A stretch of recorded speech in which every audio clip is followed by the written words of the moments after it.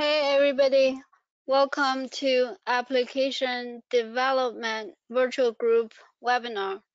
My name is Sarah Huang, the co-organizer. Join me here is Debbie Huang, our co-organizer as well. First of all, my apologies for posting the incorrect webinar date website, which caused some members joined yesterday instead of today. And hopefully those who couldn't attend, because even though I sent a second email, but it was kind of late. So those who couldn't attend today, and I will send an email to the entire virtual group so that they can get the recording link to watch this event later. Today's speaker for the Python JumpStart for SQL Server Experts is Joann, Joann Xu, right? Joann Xu. Joann holds an MCSE certificate in data management and analytics, and she's a business and a technical consultant at Duke Energy, where she leads analytics projects and builds robotic and streamlined solutions with her SQL, Python, and big data coding skills. Before that, Joann had worked as a chemist in the pharmaceutical industry and then a stay-at-home mom. She attributes her career advancement and achievement in data analytics to SQL Server user group, local meetings, SQL Saturdays, and past virtual events and recordings, all of which are informative and inspiring. Thank you, Joann, for being a big fan of PASS. We appreciate Joann sharing her knowledge with us tonight. I'll first take a couple of minutes to go through some housekeeping items from PASS, then we'll transfer screen over to Joann.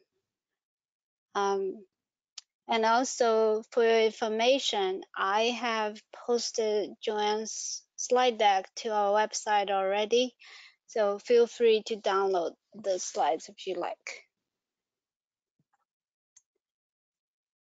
So PASS will launch a new virtual group called Diversity, Equality, and Inclusion in autumn. And this virtual group's first session is on October 22nd at 1600 UTC. And then PASS Virtual Summit 2020 session schedule now is available, so you can check it out. And PASS also has this year, the Virtual Summit has 19 full-day pre-conference sessions at the virtual event, Virtual Summit. And here's the code for $50 off of your registration fee for the PASS Summit of our virtual group, which is the code is VGDISHX2H.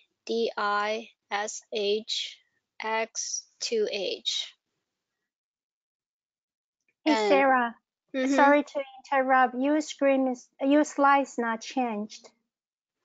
My slide, I've been advancing it. Really? Why is it not stuck on the PASS Community News October 2020? Oh, I've been advancing it. I don't know why it's not. Tonight it's kind of strange. Okay. It's fine. You continue it. Can you see it? No, still Still stuck not on. changing? Yes. Oh Or gosh. it's only me. I don't know. No, you're right. It's not advancing. Well, I don't know why, but yeah. Let's continue it. Right. Yeah, I'm not sure why.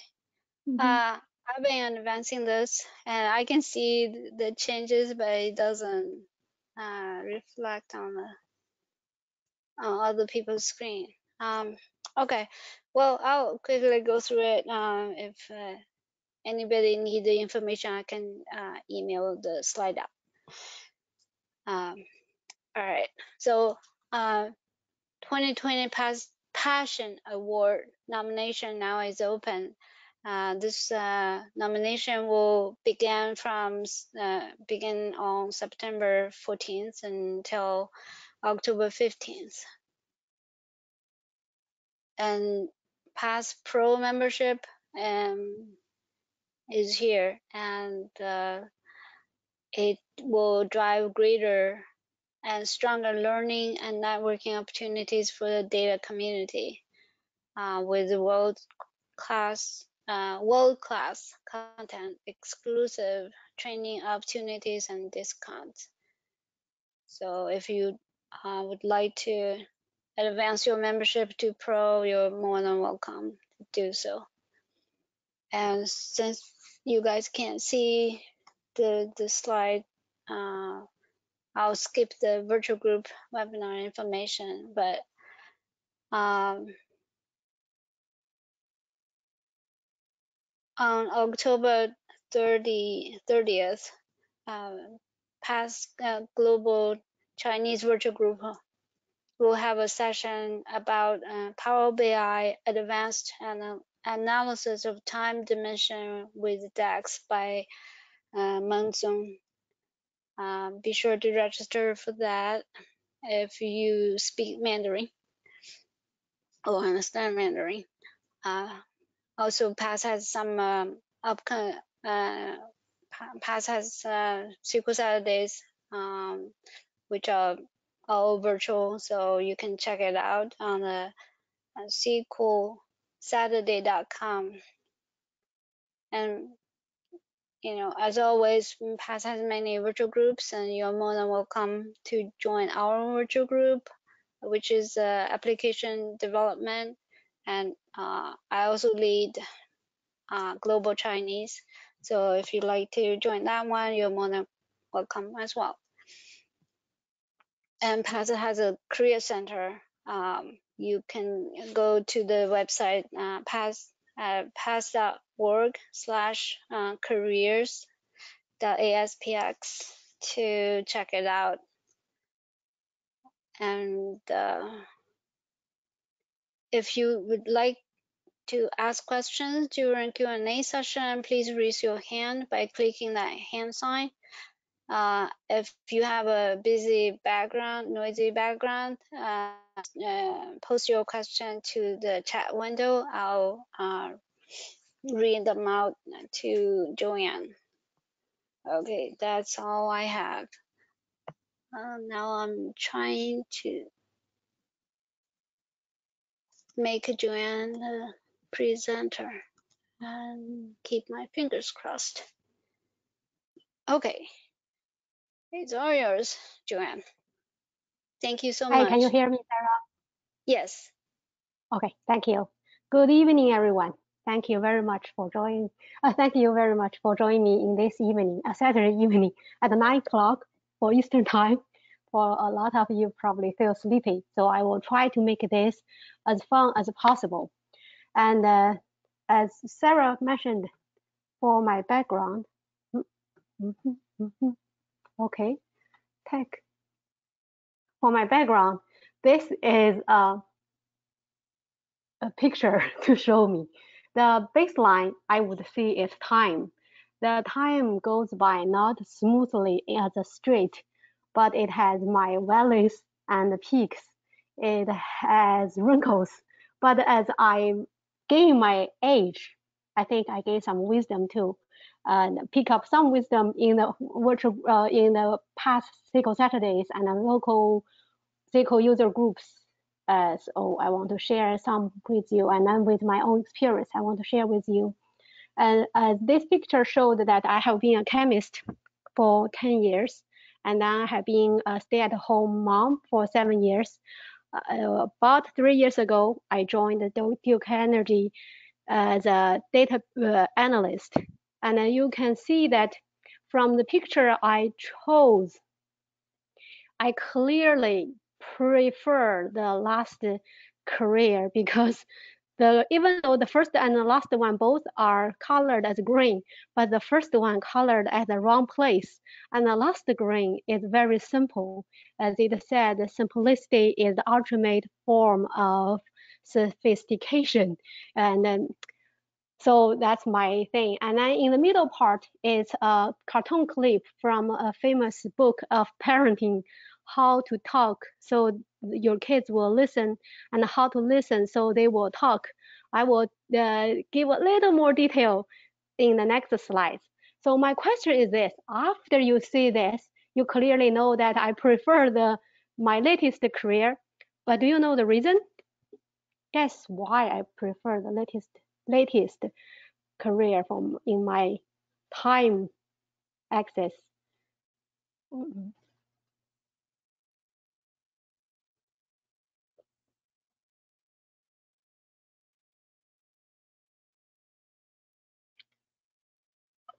This is our life, daily life, and we are trying to navigate through it.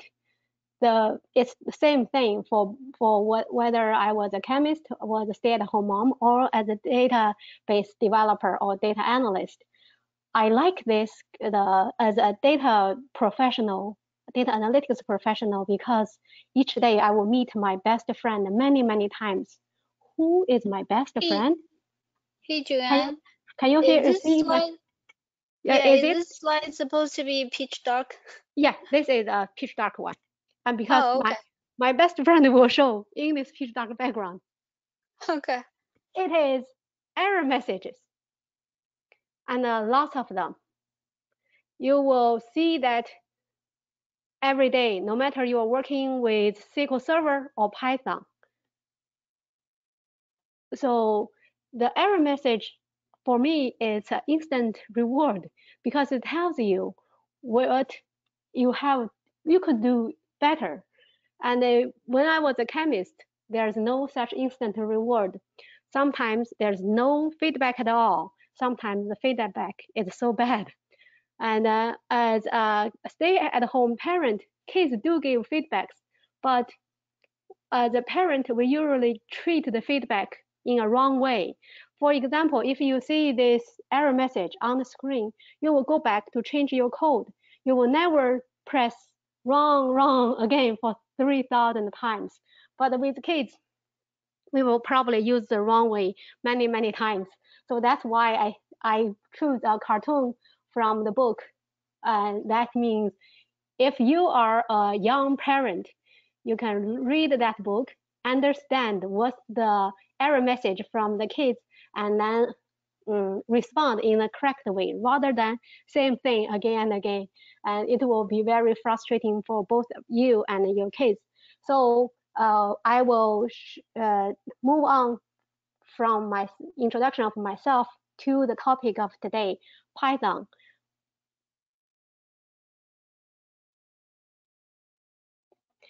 First, before we do anything, we should download and install Python. Here is the simple way. First, go to anaconda.com and then go to download. Choose your operation system and choose the Python version that you want. Download it, install it. It's very easy process. Will be done within 20 minutes. And after that, you just go to the start of your Windows and then type Jupyter Notebook.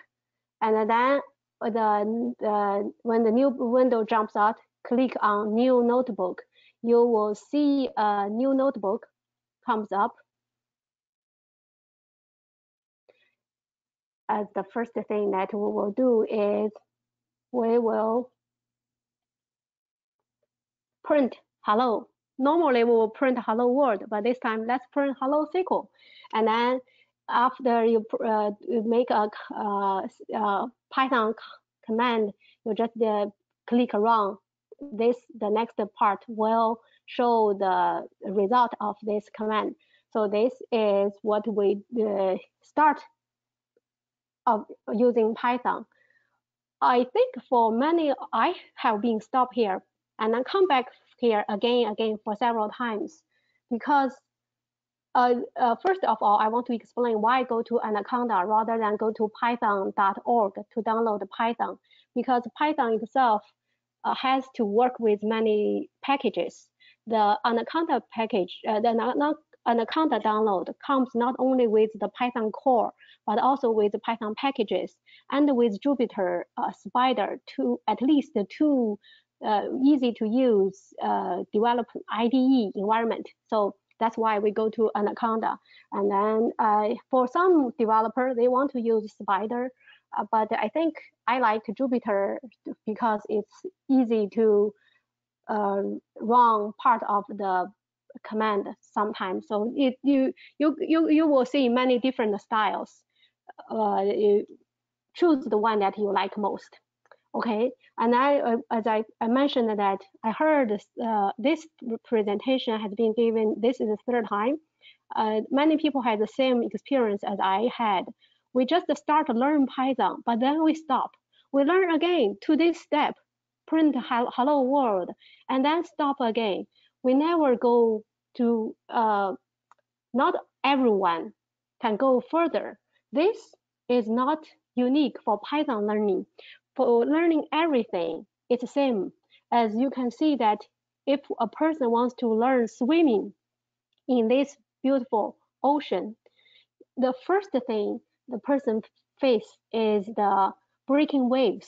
And then this area is where it's easy to swim. But breaking waves will stop you. You will have a big resistance. So tonight I want to share with you is how, as a SQL developer, we have some good way to directly break these waves and then go to this area. In this area, we can learn. We don't know everything, but we know how to manipulate, how to Google, what's the keyword, what's the instant reward that can keep us going to learn more. That's the purpose for tonight's presentation. And as I mentioned, the SQL way. What the SQL way is, I will first give an example, code example. This example, I will see it has 3 parts. I will go to the part one by one. The ultimate function for this code clip is to get an Excel file, load every content of that Excel file into SQL Server. So with that, I will go to the steps of this one. The first the first line is imports. The punctuation part, I forgot the name of this symbol. This is like the SQL comment. Number sign. Number sign? Okay, thank you, Sarah. This number sign is like the comment out for Python. So this is just a comment.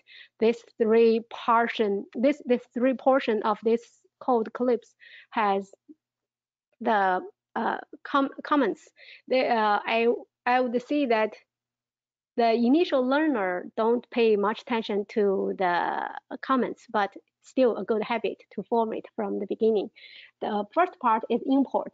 As I mentioned, that Python need a lot of packages to easy work or make it even possible to use Python. You have to use packages. Without packages, it's too simple and we won't achieve anything.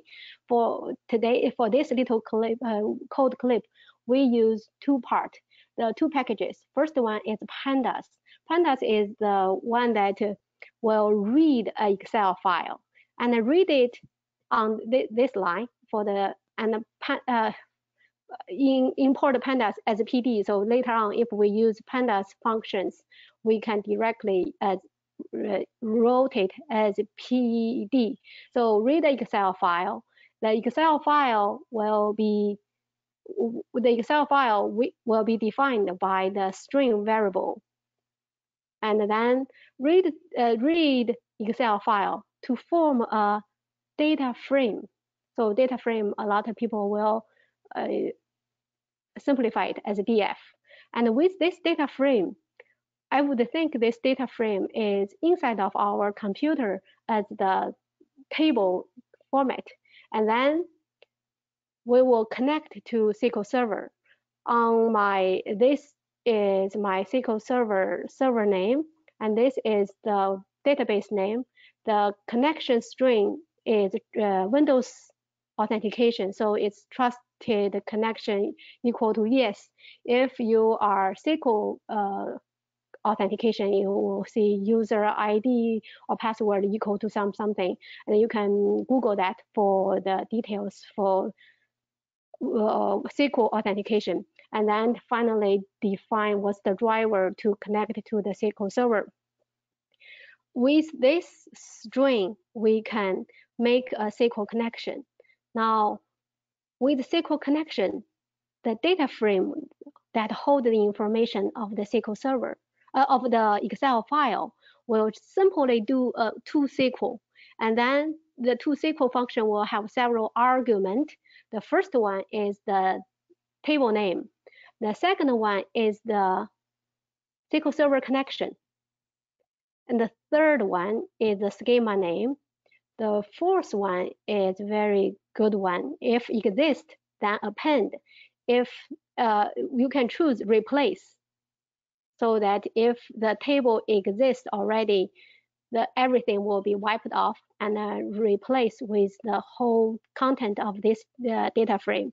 Or the index equal to false means if you set the index equal to true, then there will be one more column called index, will be 1, 2, 3, 4, 5 added to the columns of this Excel file.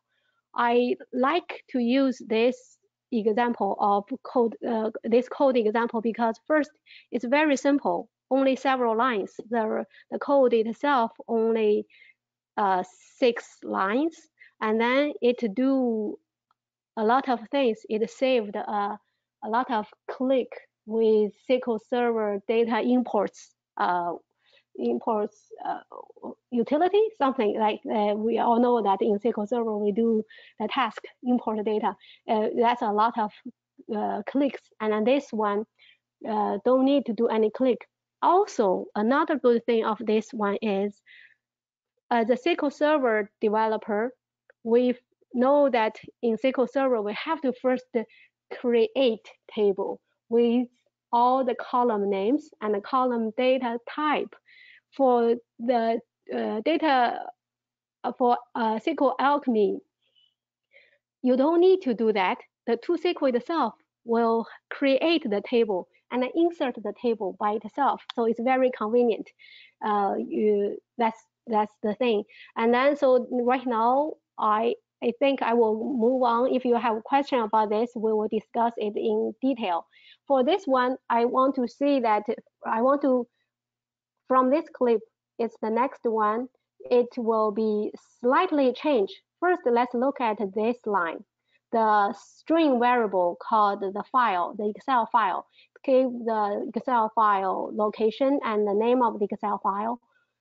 Look at this backward slash or forward slash. I never dislike this slash symbol.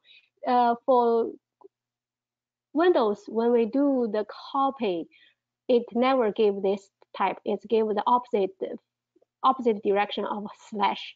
So this one will be changed. And also look at this string, the create engine string. It's very long, not easy to read and replace. So next one is only about string of SQL. We will do exactly the same thing, but just place string of SQL. Oh, sorry, string of Python. First, for the first one, this one could be directly copied from Windows. And then the R means now this slash is a can use, not, you don't have to use the Python specific backward forward slash. You can use anything that directly copied from Windows. And then the second string, we can give it a name, call it connection string. As a string, we can do anything we know in SQL Server. We can substring it, we can concatenate it, and then what else? We can tell the length.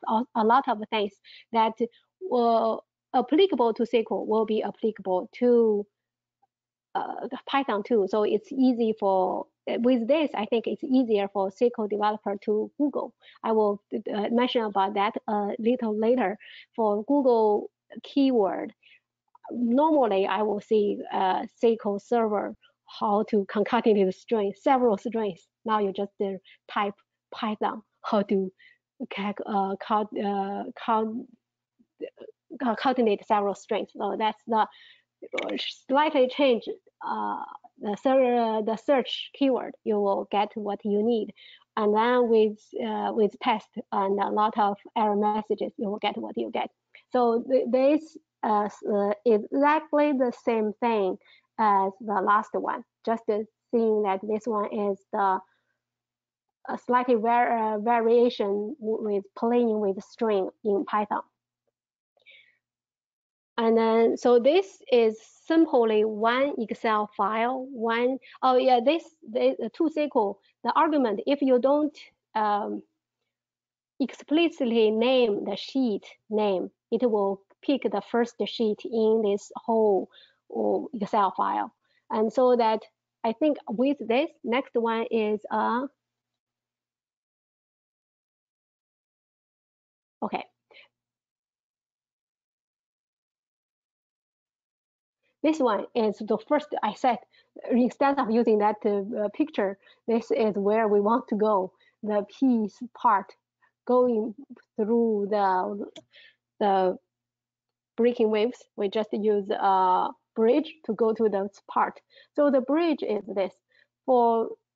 Before I know Python, I only know from Excel file to SQL Server. Now with Python, we can use the pandas data frame to translate a Excel file to the Python pandas data frame and then load it to SQL Server. That's what I think the best way for SQL Server expert to learn Python is to start with our familiar topics, that is table, and then employ the tools in Python to work with tables, work with columns. And of course, we know a little bit data. We have to know some basic knowledge of of Python, like how the data type of Python is, how to manipulate the string or loop. And so that next one is the homework.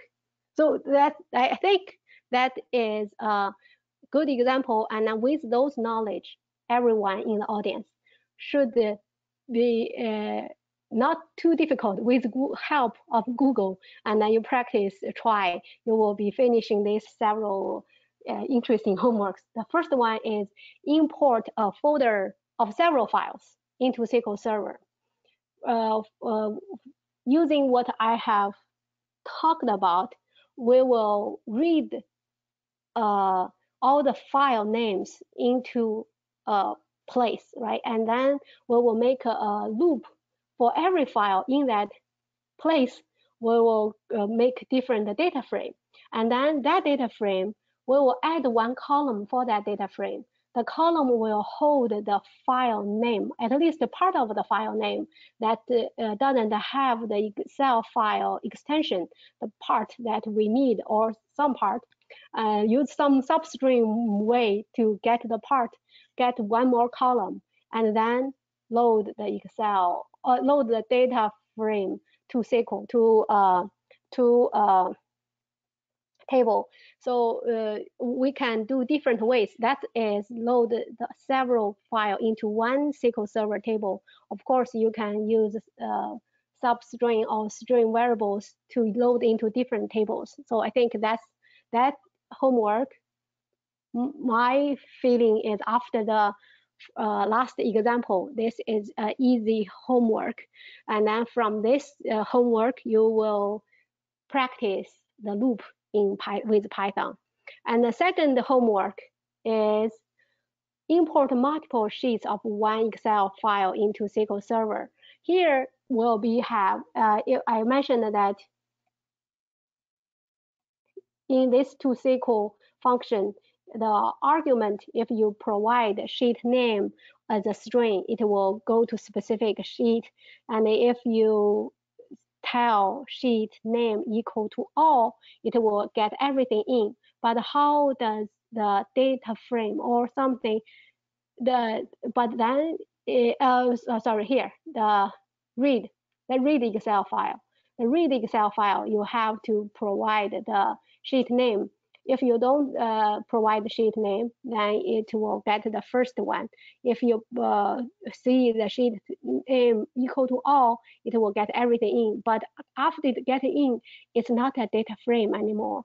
It's a data frame with its name of the sheet name. So it's called a dictionary. And then in order to load that dictionary but for here, it has to be a data frame in order to load into a table. So you have to first translate that dictionary into data frame. So after that, I guess to finish this homework, you will have to Google how to make a dictionary, a data frame, or some example will show you. And so that's I would see the first part of my presentation. We start with a very simple, useful clip, and then we'll develop the rest of the part on your own with the help of Google and error messages. Because I told you some homework, so I will give you some reward, a little funny clip that for myself. I have this one, and I will tell you why I choose this clip to entertain you.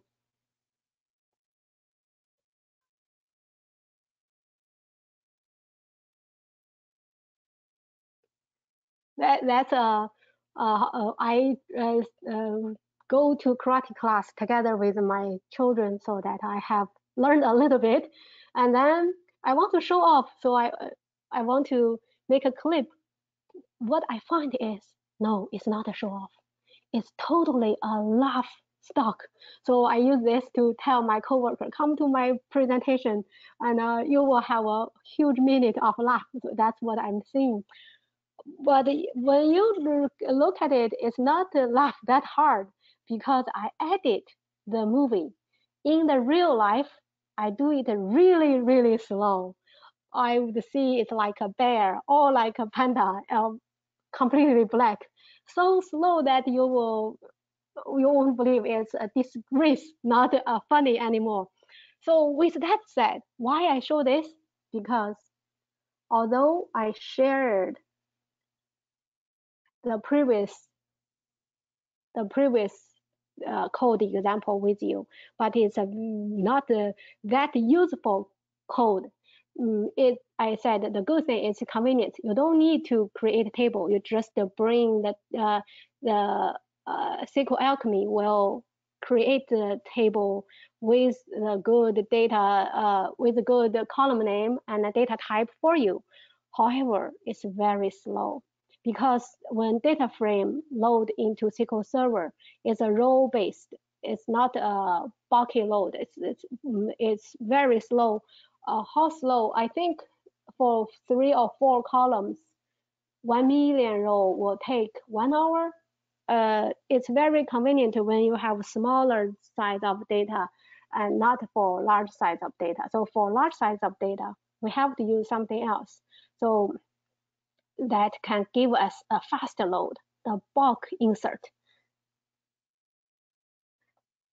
Next one will be similar to it will I will kind of pave a way for fast load, but I will do it slowly. First, we don't use pandas anymore because the panda data frame, it has the good part, but it won't do the fast load. Even though the ToSQL has a argument called fast execute, but I tried myself, it didn't work well. And then some other users also with Google search, it doesn't work. Import the PyODBC will solve something. So PyODBC is one that can connect into SQL Server. The connect string will be slightly different, but even though it's slightly different, it still is a string variable. You can first define that string variable or directly write the string variable here. You can see the curved bracket. The curved bracket, and then can be replaced by other names followed their special part of Python string format, so that you can name a SQL Server and then replace it later. And then after the connection gets done, you will define another string. Another string is SQL command. SQL command here has started with 3 quotation marks. In Python, the SQL string could be simple quote like this, and or could have double quote, and could have the 3 double quotes. When I write a SQL command, I mostly write 3 because it can easily break into many parts and leave the single quote for a lot of use inside of this SQL command. For this example, I just use the simplest one as an example, and then the cursor means you connect it to make it execute the SQL command. And then the all data, the cursor will hold the data. You can put it into a variable called all data. Now let's print all data. All data. You will see that this is the all data look like. It's a bracket. Inside the bracket, there are several. For this table, I only have 3 rows, so you will see only 3 rows. But each one will have the content of each row. The row will be included inside of parentheses. So this is a special part. This type called list. And then the list, for this list, it has 3 elements. And then the first element, instead of calling it the first, it's the index called 0. So I don't know how to make this disappear. This is print all data bracket 0. So just want to show you that for the Python, for string, it starts with 0. This is a 0 character, first, second, third. For list, this is a 0 element, element 1, element 2. And so that the is very, how to say, I want to share this moment because as I learned Python, I figured out this. When we do it's easy for us to understand the Excel file and the SQL table are exactly the same thing. Learning Python, the table could appear as many different formats. The first part we already know. You can make it a data frame, and then the second part we make it a list or a tuple, and then in the first part I mentioned that it can read into a dictionary. There are many other ways too. If you do big data, it will read into a data frame or a RDD. RDD, when I first learned big data, RDD didn't come to me. So I kind of learn and have to drop, learn, have to drop, until one day, last spring, in a SQL Server user group of our local user group, in a presentation, I suddenly realized RDD is similar to SQL table, similar to Panda data frame, and all these things could exchange. Similarly, they can not only goes to SQL Server or save as Excel file. All this middle thing could change into Hadoop file, Hive table, could go to NoSQL database, could even go to Graph database. I say even because I didn't try by myself use Graph database, but in theory, I guess it could, and could become all this could become a SAS dataset. So this is the aha moment for me, because after that, learning become easy.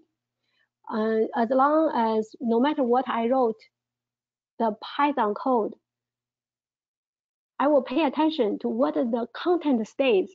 Is it in a list? Then what I want to do to the list. So I will go to Google Python list, how to get blah, blah, blah. And then if the content of that table or file is in Panda the data frame, then I can search Google as Panda data frame, how to concatenate two columns together, or how to many type of different things. I remember that for 2019 SQL Server, the newest edition of SQL Server, you can do the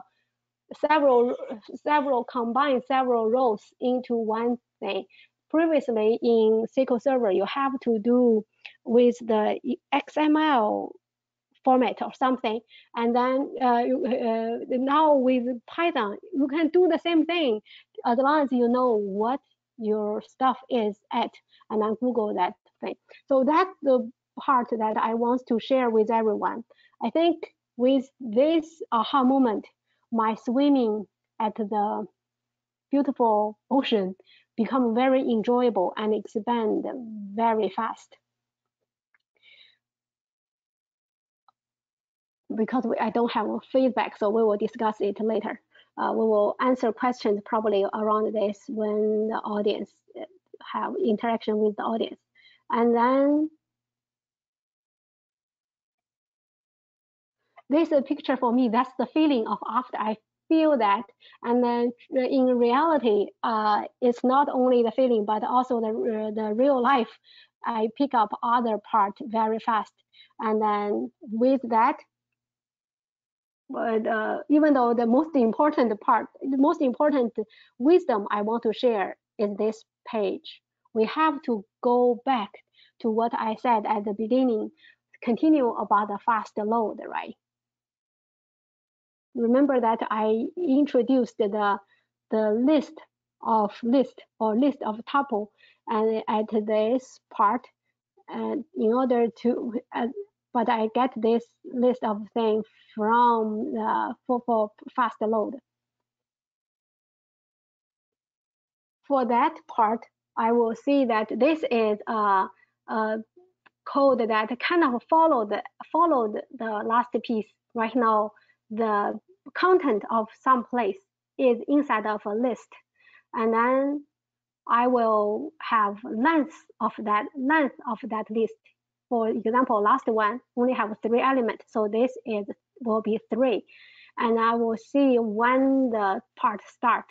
And next, I will make the connection string. This could be another SQL Server, because when we do work, sometimes the SQL Server doesn't have linked server purpose, so I have to do not link to another SQL Server, and then similarly do another cursor, and then execute another SQL command. This time the command have 3 question mark inside. So the execute, no matter execute many or execute itself, the question mark will be replaced by the list of things here, and so that with that list we will be very easily fast load things into SQL Server. The commit part is a selection part. I have another, at the local user group, SQL user group, I gave a presentation discussing in great detail how to manipulate the SQL command with string, with Python string, how to replace and how to get the number of the question mark based on how many parameters you have on the list. So if I will give the link at the end of this one, or we can discuss it during the question part. And so with this, it will be solving the problem of Panda data frame of slow load. But of course, for this one, you have to first define the table before using this one. So the table has to be existing in SQL Server before using the execute insert into. And so I think that we will discuss it later about the detail if the audience has a question about this. Quickly, I find that my presentation is very fast. With that, with my share with sharing of the most important aha moment of my Python learning, I will see that I will challenge our audience with more homework. The first one is use Python to automate or streamline some process. Instead of learning itself, you are always standing in the resisting waves. So using it will bring yourself into the different part of learning. I just had heard a joke. One man was walking in New York street. He tried to find how to get to Carnegie Hall, and then he tried to find someone to ask. So he found a person to ask. That person happened to be a musician. So the man approached the person, asked, would you please tell me how can I get to Carnegie Hall? And then the musician answered, practice, man, practice. So the homework is you try in your own work, try to find a thing, try to find a process that you can use Python.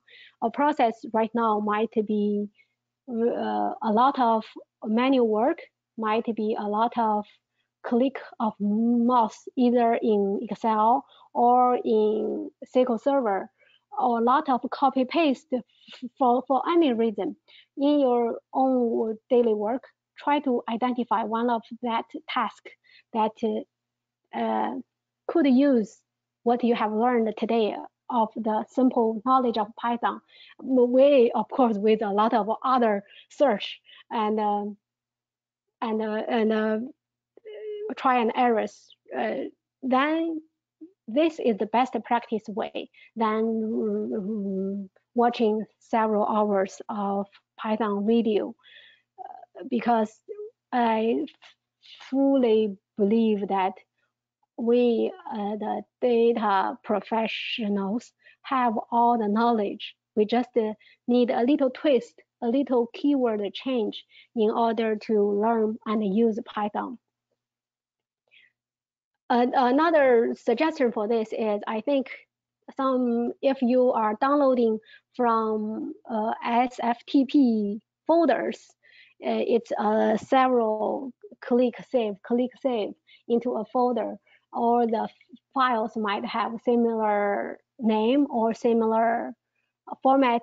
You can Google the Python package to download the SFTP, to download the file from SFTP sites. So during those practice, you will fully utilize all the knowledge of a string manipulation, list manipulation, and then loop, how to loop through everything. For myself, I think I only used for loop for every element in a set or every element in a list do something. I myself never used the while loop because of our how to say, our work, right? We are more like a set SQL developers or SQL users always looking things in a set way. So we never try to when some number while some number. So but the for loop is pretty powerful, satisfied almost all my needs. And so the second part, after you finish the first homework, you will be very happy to call yourself a Python expert and then share your knowledge in the user group, either in this kind of virtual group or in your local user group, SQL Saturday, those type of place to share your knowledge. This will bring up more passion and then push yourself, learn a little in more details, all the varieties of the code that you wrote, all the argument that could be changed and then replaced by other ways to achieve other ways. After this, we can talk to different, peek into different fields. First field is big data fields. You will use PySpark package. All other things from my point of view is similar to what I showed with you in the PyODBC package. You first define the SQL. Now it's not a SQL Server SQL, but Hive SQL, and then make that query result or the data set, a data frame or RDD, and then join with other RDD, filter by something, aggregate RDD, aggregate data frame. So it's a lot of similarity between tables.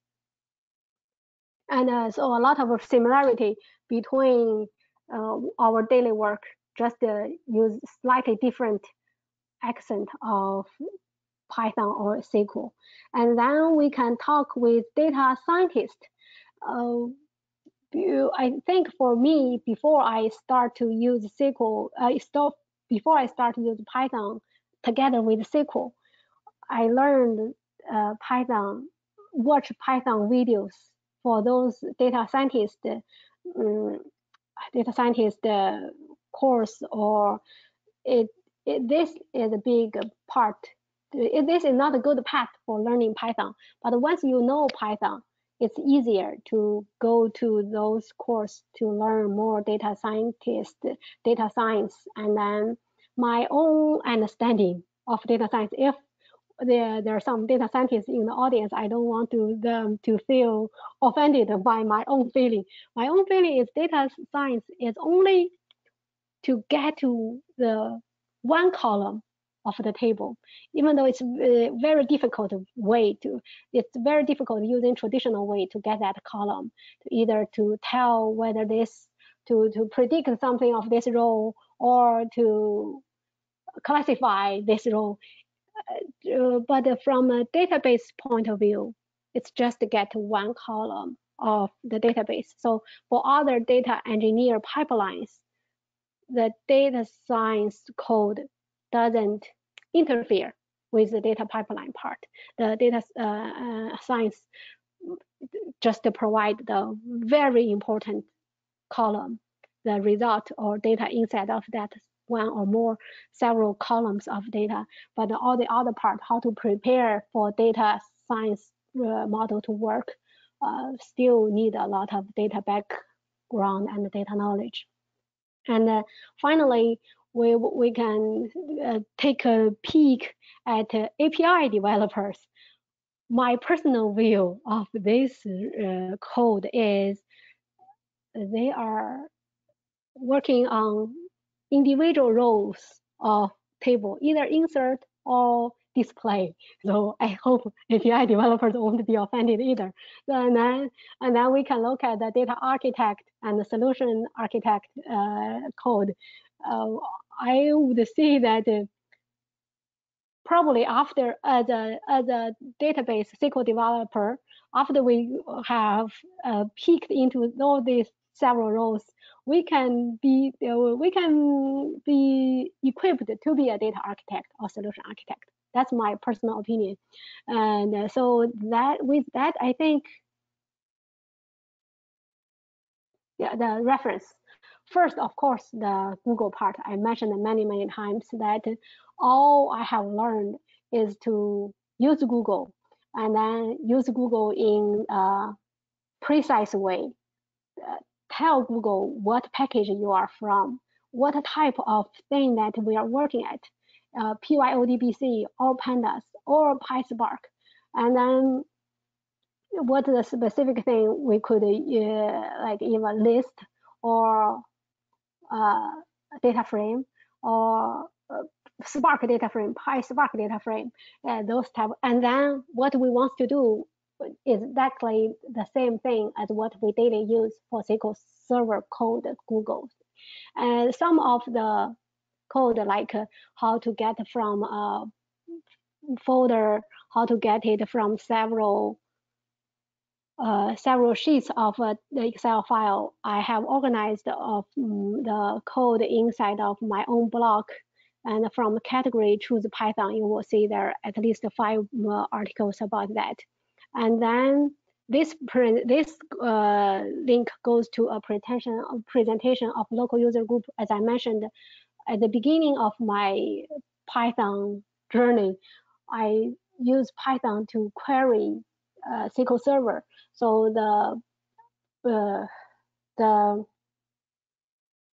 SQL command, and then how to get into parameterize the SQL command, and then the SQL command itself, part of the string, how to replace part of the string with the variables that come from other list. If you have, if you feel it's needed, you can go to here to take a look at the files. And then lastly, if you want to discuss more with me, this is my email. And I will give thanks to my good friend, Ellen. She introduced me to this virtual group, and then she organized another event for me so I can practice the content before today, way before today, to know that what the audience could like and most likely to have. So thank you, Ellen. And with that, I think I will answer questions that anyone have. Cool, thank you, Joann. Great information here, and appreciate you sharing the journey, your Python learning journey with us tonight. The first question here is that somebody was curious when you load the Excel sheet, can the process be automated? Let's see. I don't quite understand the automate part. What does the automate mean? I would say yes, because if you have a Python code, then you can use a job scheduler that could schedule this little job to run, right? So I kind of not understand this very well. It's either let this Python job run automatically, or we can make this more complicated and let this do some automation inside. I think for both questions, no matter what the question is about, that both of them is yes. In our company, we have the job scheduler called Kava. I don't CAWA, and then it could automate to schedule jobs. And in the cloud form, I think some I'm not familiar with the terms of cloud, but the cloud have the similar function to automate and schedule jobs. Oh, So if that's the if that is the question about, then yes. so is it possible to use the task scheduler to schedule this? Yes. Like you save the code and use task and scheduler to run it. Yes, I know that for sure that could be done. Myself haven't done because right now I think my more is about data on the data side, so not on the job automation side. But I do know that my coworkers do that Okay. for other part. Yeah. Okay, cool. The example you were given is using Excel sheet. Uh, Mhm. can you also use the import the say like the data saved in TXT format or something like the Ye- flat files? That is yes, because for the read for pandas, this Mm. function is read Excel. For CVS, it's called read CVS. And then for others, if it's a pipe separated, it could be read something. Again, myself haven't worked on. I only use I only use the read Excel and read CVS. Never tried other part, but definitely yes, TXT no problem. Okay, cool. Pandas has pretty good good variety of place or variety of functions to use. Right. So, Python Python code can be run on other um, Hmm. like other tools or something, and and when you use now I can't remember what the other thing was called. Um, Charm. Is that called Charm? I think I use that.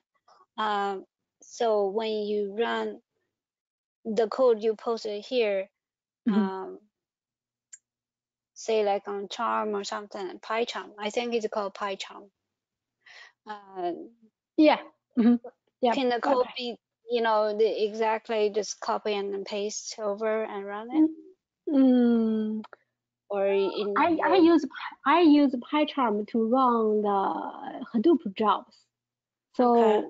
So I guess yes, but myself never run this on the PyCharm myself because for as I mentioned that work different, right? For this work, only about the data analyst part to get this from Excel or from text or CVS to Excel to SQL Server or from SQL Server save it, read from SQL Server, save it in Excel in many type like so that I guess so, right? Why not?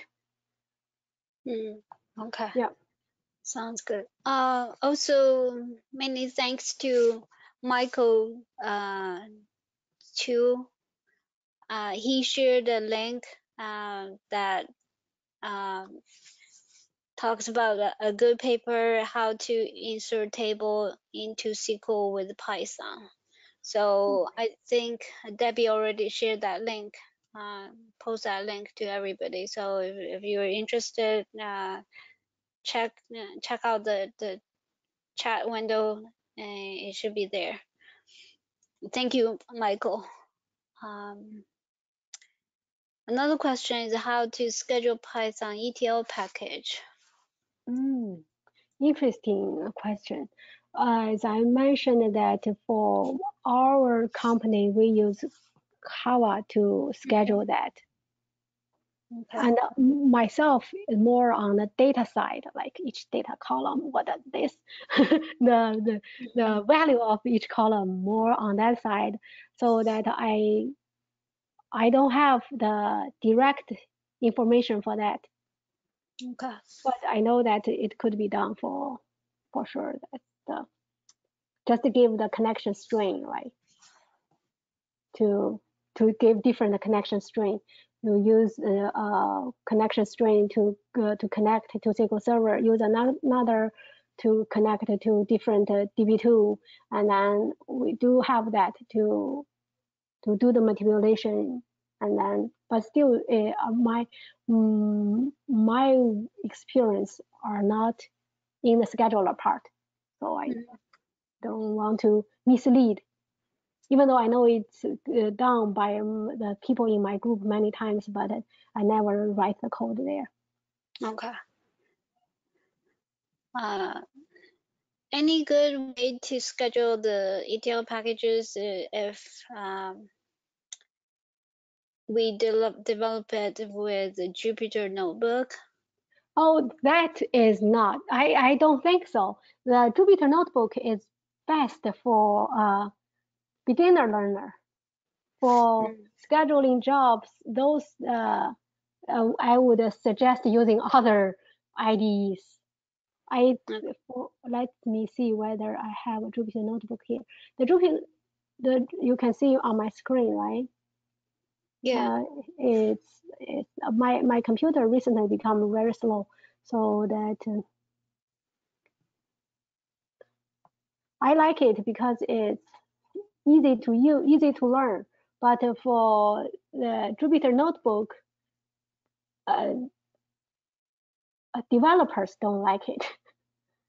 The data scientists like Jupyter Notebook, but developer prefer other ways to test and then run the code. That's my feeling. Oh, okay. I don't know what other people's opinion towards this. Well, maybe we can find out later on. Do a survey or something. True. I right now I'm also moving away from Jupyter Notebook because I want to more look like a developer. Yeah, that makes sense. Which is the fastest processing all your examples and in your experience? What? PySpark or something else? The for I would reframe this question using my own understanding. I gave example of using pandas data frame, and then give example of using PYODBC. These two, of course, are not the, especially in the example that I gave, the job is run kind of inside of my CPU, right? So they are first limited by my CPU capacity, and then limited by the package we use, like PYODBC or pandas. So if it's row by row, it's very slow.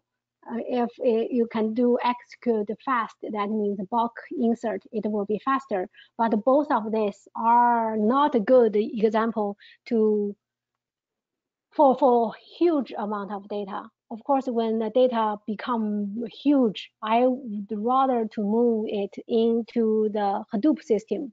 Even though it's still about the SQL Server, in the Hadoop system, you can have much power CPUs, a cluster of CPUs to work with. So I hope that is my understanding of this question. For that part, of course, PySpark is the best. PySpark wrote into, insert into SQL Server. It's such a pleasant task. It's over much better than PYODBC list, and much better than Pandas data frame. Yeah, he was referring to, loading several millions of. Right, that definitely utilize the. I think for that type, we definitely utilize the Hadoop cluster compute capacities, not using my own CPUs. And especially these days, our CPUs, I have two computers at work. One is virtual desktop, another is my own laptop sitting at my home. So for a lot of IO work, I will use my virtual desktop. At least that's closer to the data source, and then where I save, right? Not on myself, not on my own, because it will bring things here onto my own CPU and then write back to the to the network. So that's how for that part I will definitely how to say uh, evaluate what's the fastest way. Mm-hmm. Yeah. The next question is, do Excel calculated columns can be loaded to SQL Server using a script? Interesting question. I didn't try. I would challenge the person that gave this question try that. For myself, what I did is when we I what I shared inside of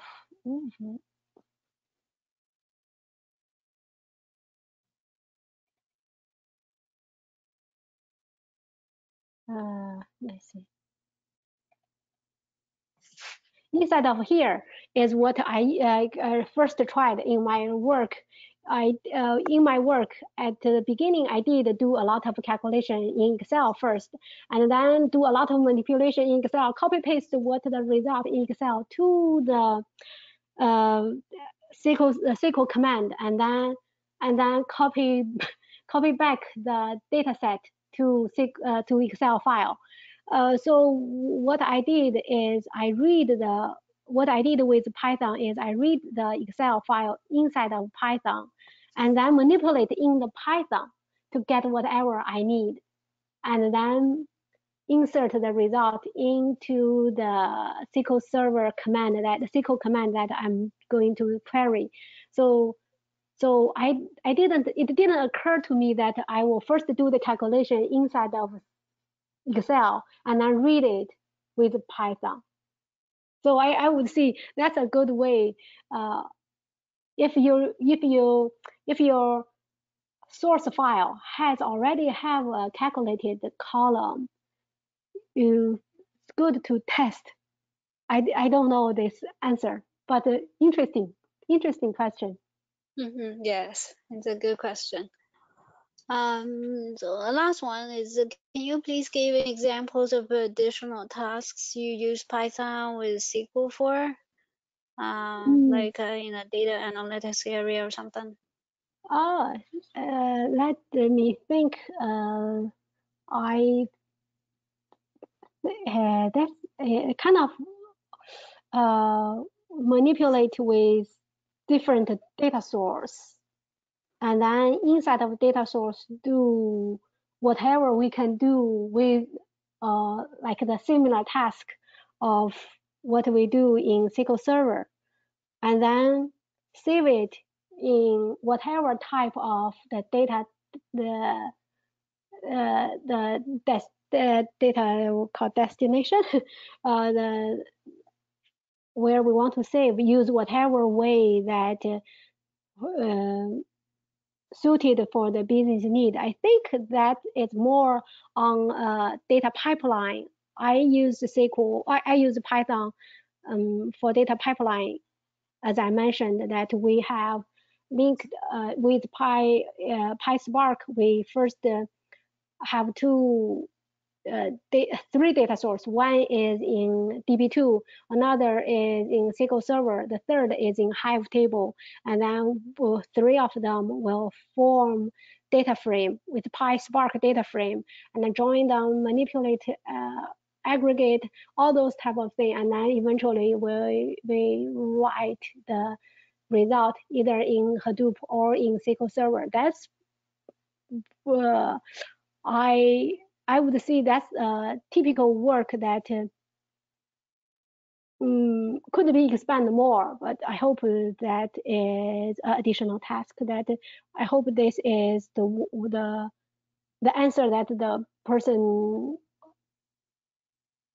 is expecting, or some other analytics part. Well, Maybe Google that's what some comes to my examples. mind. More Yeah. on the data pipeline one, because Okay. with data pipeline code, then we can do the data pipeline automation, scheduling, those things. So Mm-hmm. that's my more of my knowledge or existing experience.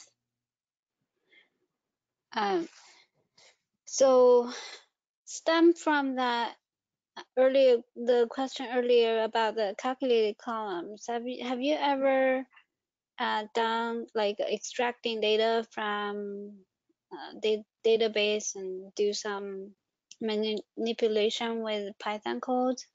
Say Yeah. like extract. Are you able to extract data from view? Yeah, definitely. This the view is much easier than complicated SQL command. For this one, it's kind of this simple one, right? But you can make it much more complicated. Like the Excel, that the example I gave with this link, the SQL itself will be more than 100 lines, and with several CTEs, many layer of subqueries. So definitely view is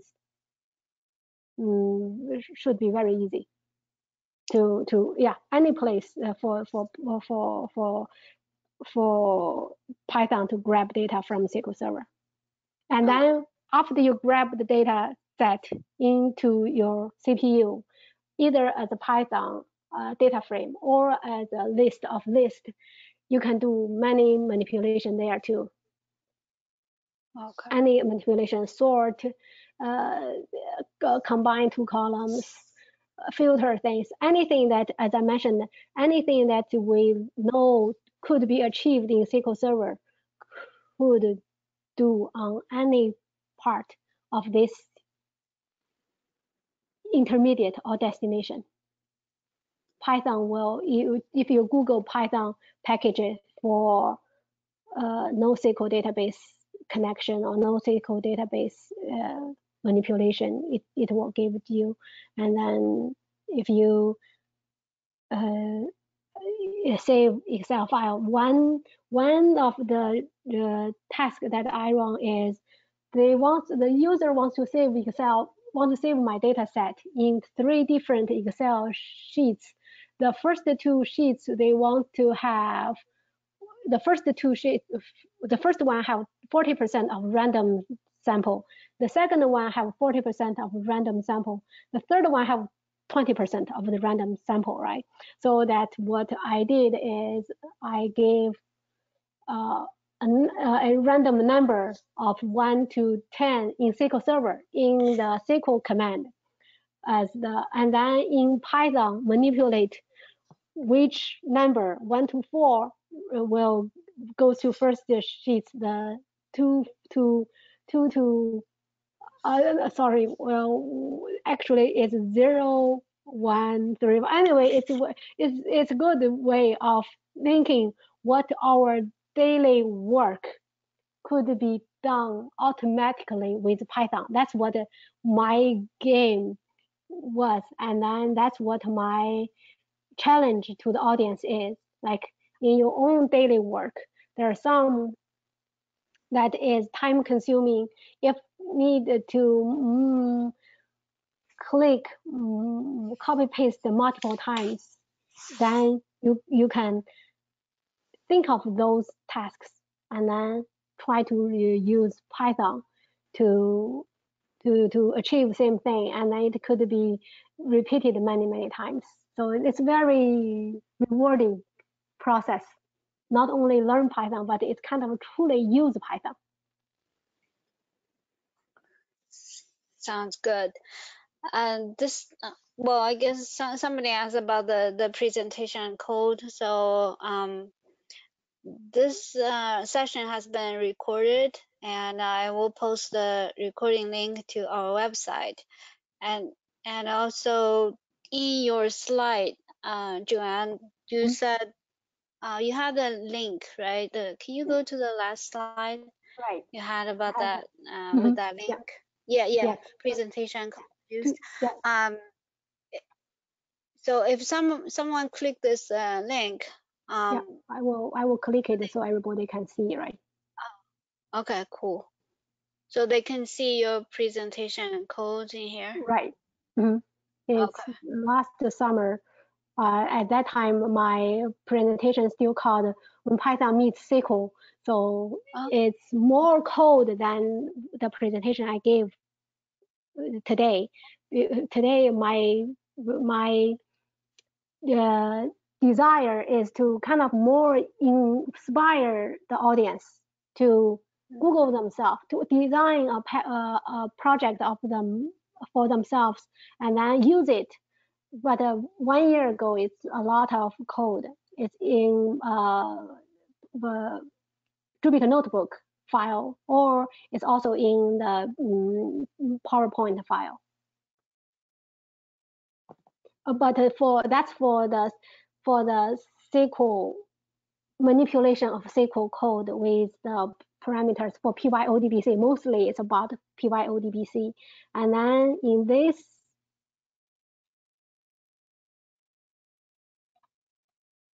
this is the slide you shared today, right? Yeah, right, it's this is one that I shared today. So for this one, it's yeah, the more like the first one. To use pandas data frame. If you come here, category goes to Python, you will see there are 5 examples. oh, cool. Yeah, to use the read file modules for one, and then through loop, so you will have fast, slow, those more convenient to use. These codes are each one has code session, so you can copy paste it into your Jupyter notebook. if you first start with this, Jupyter notebook is a good choice. But a developer will laugh at Jupyter notebook. They say Jupyter notebook doesn't have the debug functions, so they prefer using the spider. So it's still the spider also comes with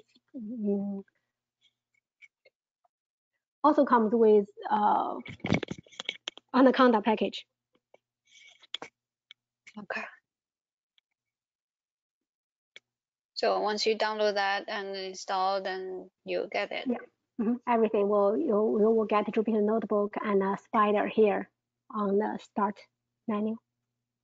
Cool. It's almost 10:30, and that's all the question we have right now.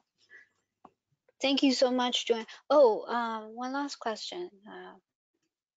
In earlier you mentioned that you use triple double quote. Mhm. Can you say that again? Why you use that? Okay. For Python string, you can use normal quote or use Well, you can double use single quote. quote, right? Yeah, you can Yeah. use three type. No, they're slightly different. Like this, this, this is wrong, and then this. I don't understand why my become this strange. The this or use this. They are Yeah, yeah. almost the same, but this one has a good one. Triple double quote. You can break it. It will still be one string. It's perfect for SQL command, because when we the SQL developer write SQL inside of SQL Server Management Studio, we never pay attention to the line breaks, right? It's and so that for this one you have to be within one line. This has to be within one line. If you want to break one line string, you will need the concatenation and the Escape. Yeah, you have to use the concatenation and this one, Yes, use right? the. Mhm. Backward, backward slash of, I This cannot is recall. backward, I guess. Oh Yeah, yeah, this is yeah. forward. So You you see have the this direction it is leans to. yeah. I think like for this one in my example, uh, it's I see the code I did print this in order to show the audience that Mhm. for even though you see the string in 3 lines, because of this the concatenate and this number, we only if you print it only 1 line. But if you have triple double quote, you break into 3 lines. When you print it, it will be 3 lines. Oh, okay. So I think I like the Python way, and I also want to point out to everyone because it's very versatile. In Python, the string is very versatile. In SQL, if you need a quote inside of a string, it needs something like double quote, right? So in Python, it's very versatile. You can choose the one as outside and then inside still take it as the so Okay. inside of SQL command, you can feel very free to use this without worry anything about the. You Without can using freely use escape. yeah to use like the character column equal to this. Hmm. Yes, that makes sense. Mhm. Cool. That's a nice tip to remember. Yeah. Very good Thank one. you. I Yeah. like my Python journey, so I want to share it with everyone. So kind of encourage you to try. Yeah. Yeah. That uh, it, it's very helpful to learn from somebody who went through the journey and also share with you especially the aha moments. uh, it's encouraging, not only informative but also encouraging. Yeah, thank you so much, Joanne. This is a wonderful session, and yeah, it does give us a quite a bit information, especially with your links and everything. um, yeah, Thank you and very much, Sarah, for having me. thank you. And thank everybody for attending, and I'll post the recording tomorrow to our website. Okay, that's all we have, and thank everybody again for attending, and we'll see you at our next session. Thank you, Joanne. Thank you. Bye bye Thank now. you. Bye Bye. bye.